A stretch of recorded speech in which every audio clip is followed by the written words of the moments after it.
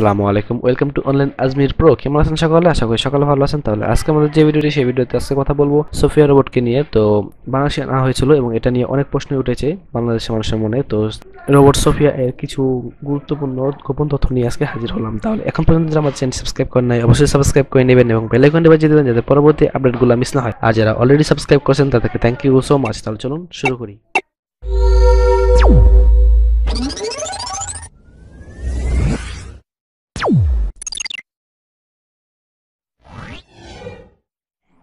Welcome back. তাহলে দেখুন যে সোফিয়া রোবটকে বাংলাদেশে যখন আনা হয় তখন তাকে ডিজিটাল ওয়ার্ল্ডে যে প্রশ্নগুলো করা হয়, প্রধানমন্ত্রী যে প্রশ্নগুলো করে সেগুলো একটা সিট দেখে করে। এটা মানে কি প্রধানমন্ত্রী কোনো ইংলিশ জানে না? এরকম কিন্তু হতে পারে না।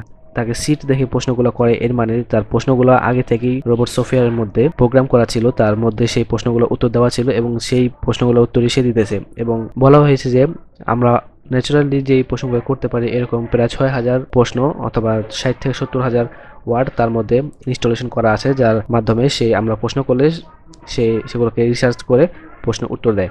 তো এখানে বলা যেতে পারে যে এর বাইরে যে প্রশ্নগুলো আমরা করি সেগুলোর উত্তর সে কীভাবে দেবে।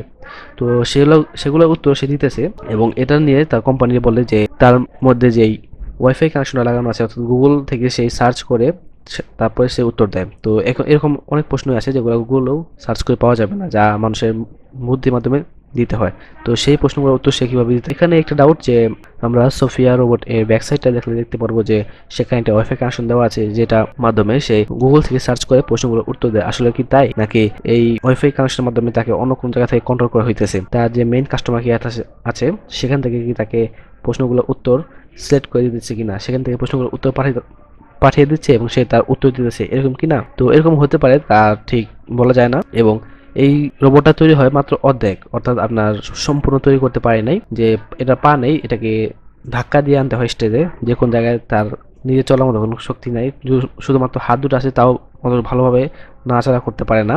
আর বাংলাদেশে যে রোবট তৈরি করেছে, যে রিবো, তারপরে বন্ধু, এই রোবটগুলো আপনি দেখতে পারবেন যে রোবট সোফিয়া এর চেয়েও তাড়াতাড়ি প্রশ্ন উত্তর দিতেছে, বাংলায় কথা বলতেছে, এমনকি তা রোবট সোফিয়ার চেয়ে কোনো অংশ কম না এবং তার চেয়ে বেশি। তারপর দেখতে পাবেন বাংলাদেশে আরো রোবট তৈরি হয়েছে যেগুলো ডান্স করতেছে। আর রোবট সোফিয়া এত ইন্টেলিজেন্ট হওয়ার পরও তাকে পা দেওয়া হয়নি, হাঁটাচলা করতে পারে না এবং তার হাঁটুগুলো ভালোভাবে নাচা করতে পারে না। এবং সবচেয়ে মেইন যে কথা বলতেছি, তার ওয়াইফাই কানেকশনটা কেন লাগানো থাকবে ওয়াইফাই কানেকশন? আর লাগানো থাকলেও তো এটা কি এরকম না যে অন্য কোনো জায়গা থেকে কন্ট্রোল করতেছে? কারণ একটা রোবট কিভাবে সে ন্যাচারাল প্রশ্নের উত্তর দিতে পারে? কিভাবে? কখনোই এটা পারবে না, কারণ আমি একটা জিনিস না জানলে সেটা উত্তর কিভাবে দিব? আমার এই ডাউট ছিল যে রোবট সোফিয়াকে হয়তো বা কোনো জায়গা থেকে কন্ট্রোল করা হইতেছে, তার মেইন যে ডেভেলপার আছে তার হয়তো বা এই ওয়াইফাই কানেকশনের মাধ্যমে তাকে কন্ট্রোল করতেছে, তার যে কোনো প্রশ্ন উত্তর দিতেছে। তাহলে এ নিয়ে আপনাদের কি ধারণা সেটা অবশ্যই কমেন্ট করে জানাবেন। আর ভিডিওটি ভালো লাগে থাকলে অবশ্যই লাইক দিবেন, শেয়ার করবেন। আর যদি এখন পর্যন্ত আমাদের চ্যানেল সাবস্ক্রাইব করে না থাকেন, অবশ্যই সাবস্ক্রাইব করে নেবেন। তাহলে আজকের মতো পর্যন্ত দেখাবে আগামী ভিডিওতে। ততদিন ভালো থাকুন, সুস্থ থাকুন, take care and good bye.